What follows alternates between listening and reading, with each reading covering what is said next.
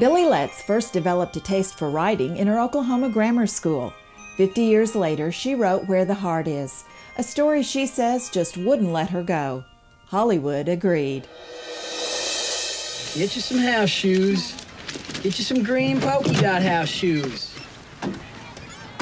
That way everyone will be sure to notice you. Billie Letts originally wrote Where the Heart Is as a short story.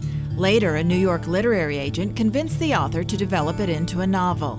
Set in Oklahoma, Where the Heart Is tells the story of a 17-year-old girl. Nova Lee is broke, pregnant, and abandoned by the father of her baby at a Walmart store. No. Ma'am.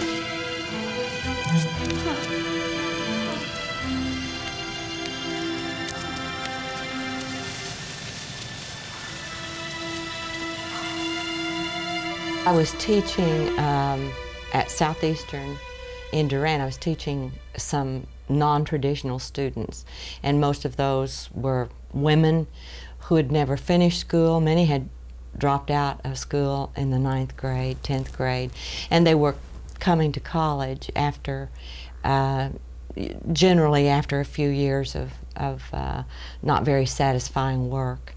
And so they wrote personal narratives, and I read some of their stories. It was very inspiring to realize that these women were attempting to go to college with very little educational background, very little support of any kind.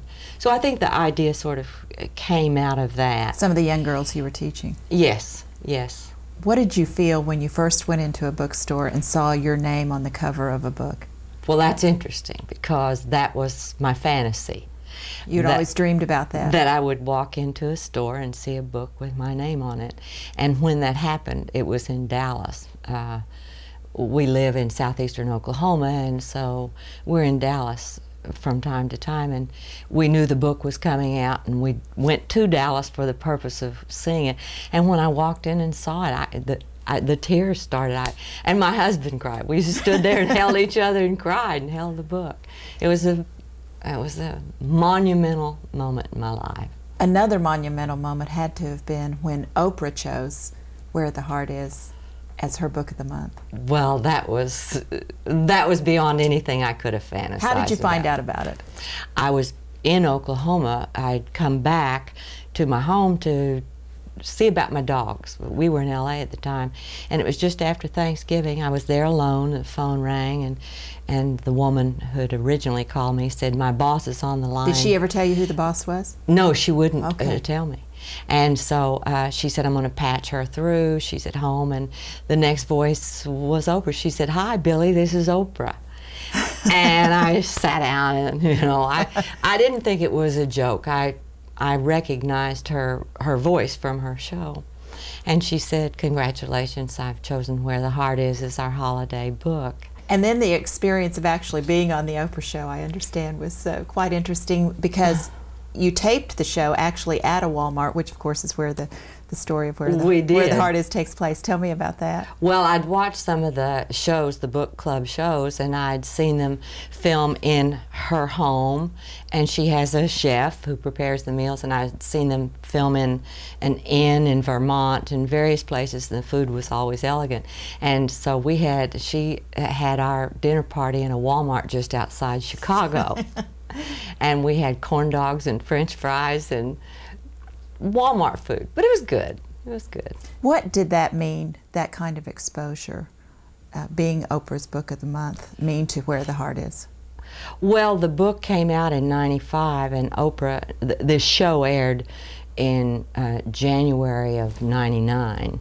And the book had done all right. I mean, I was an unknown. I was with a good company, Warner Books, and they promoted the book, but still, it certainly wasn't a bestseller. I think it made the bestseller list in Dallas a couple of weeks. But when Oprah named it, well, they immediately printed 750,000 copies, and they reprinted within 2 or 3 weeks, I think. So almost immediately the book sold 1 million copies. She has that power. She has that following. So she names a book, and you can get on Amazon.com an hour later, and it's #1. And of course, this past summer, Where the Heart Is was released as a major motion picture. How did that evolve?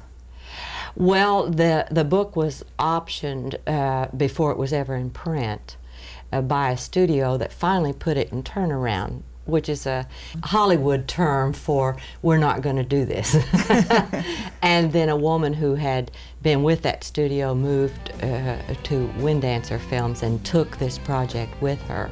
And then it came together pretty fast, I guess, given what happens in Hollywood, this huge collaboration. Okay, tell me about sitting in the theater, watching Ashley Judd, Natalie Portman, telling your story. What was that feeling like? I didn't speak. I didn't say anything. My husband leaned over and said a few things, and fortunately, my whole family was together. And so they would occasionally, I could see them turn and look at me, but I was just probably open-mouthed to think, there's Stockard Channing saying lines that I'd written. There's the story that I told on the screen. So I cried, I laughed, I had a great time. And you know, the ego kicked in, and when my name came up there on the screen, it was so big, I said, oh my gosh.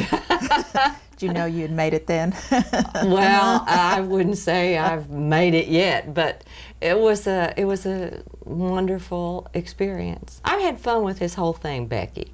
I mean, at the age I was when I went into it, I thought I'd heard the horror stories about book tours and about writers seeing their story on a screen. I didn't have any of that. I've had a nice experience throughout. Billie Letts was born and raised in Oklahoma. Not surprisingly, she was the first in her class to learn to read. She also started writing stories at an early age. Billie says she was only 9 when she first began to think about a career as a writer. I remember writing stories in school and getting a lot of attention for it. My first stories were stories to scare my classmates, ghosts and mummies and that sort of thing. It got me a lot of attention. Did you always get an A in English?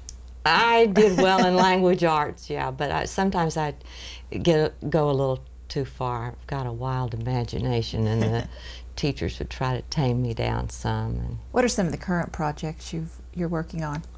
Well, I have a book underway.